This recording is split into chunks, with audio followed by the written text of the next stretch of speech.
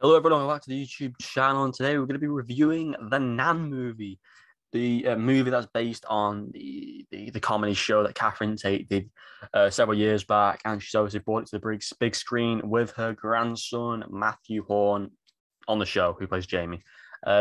This film was actually so much better. Not just, I knew it was going to be funny, but, story wise, it was so good. But before we go into that, hit the subscribe button, leave a like if you enjoy what you hear. And if you're a fan of the series and Catherine Tate, let me know down below. Spoilers ahead, of course, and enjoy. So, the Nan movie is good because it's comical, had a lot of heart. I love the flashbacks to the Second World War. Catherine Tate, when it comes to comedy, she just is so good at it.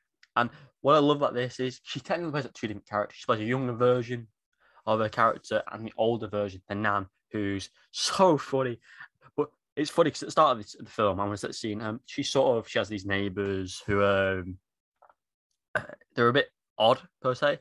And she makes this claim that they walk around their apartment naked, and it comes true at the end of the film, and that's the last scene, and they're all in there being naked. It's like, she says her iconic line, "Oh, what a fucking liberty."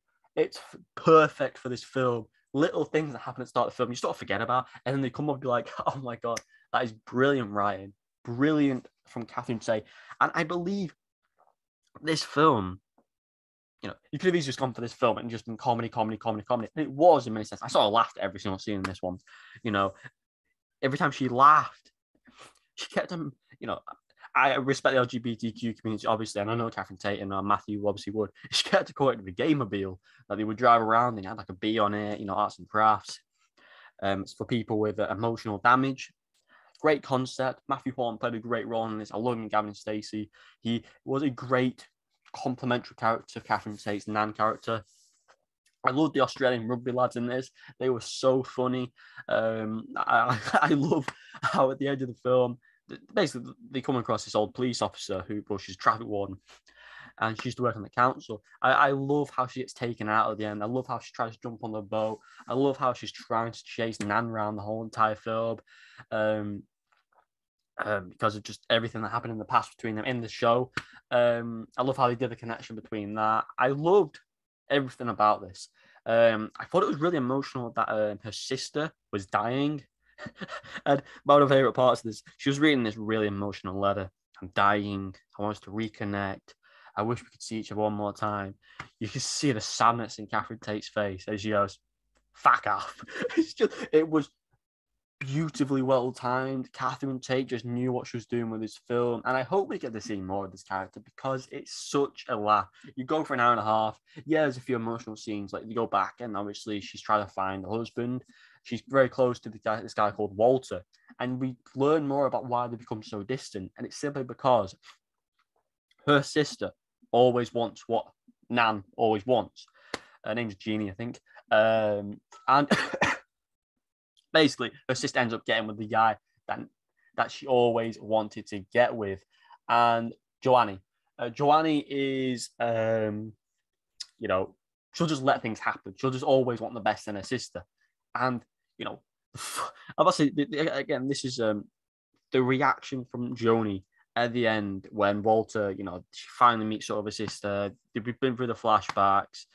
We've learned why they're separated as friends, and obviously Joannie being with the guy who sort of stalks her for years and years and years, always being outside. I get the romantic sense, but he was kind of stalky. But when Walter comes down the stairs, you're expecting, as she would put it, the perfect life. And Walter comes downstairs and he's wearing a dress. Catherine Tate's reaction is just, there's no reaction. She's just lost for words. She saw this handsome American soldier all these years ago who, when they was doing the flashbacks, they actually were like, okay, yeah, he actually was looking at clothing. He wasn't looking at, them in particular. He was looking at the clothes itself. And her reaction when he first sees it is absolutely the reaction anyone would have. You think they're living the life. You think they would always have it better. You always thought her being in her life wasn't as good enough. And that scene just was so relatable, so funny. And when they all broke out and laughed, it was truly a very happy scene to see them rekindle the love.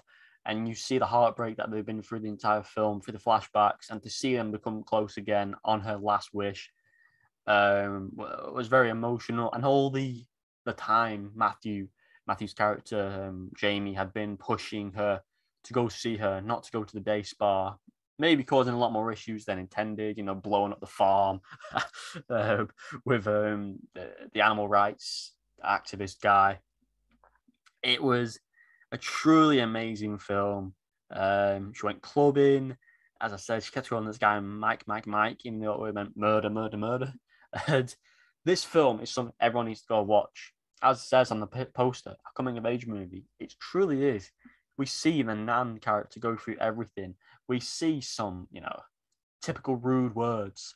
I'm not going to say the words, but it was a great time to watch this. Catherine Tate, Matthew Horn, and the rest of the ensemble cast did a phenomenal job making commentary, sadness, happiness, all blending into one great story. And I've got to admit, this was a fantastic watch that I never anticipated to be. So for that, I'm going to give it a 10 out of 10. There was no issues, no boring parts. She dropped urine all over the van. The van was decorated into a Australian travel bus as though they were rugby players. And yeah, what could you ask for? More for? A truly, truly good time. Go check out the Nan Movie.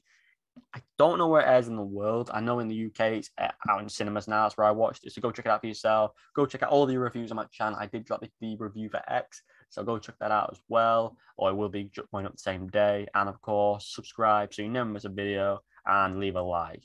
Take care. Goodbye.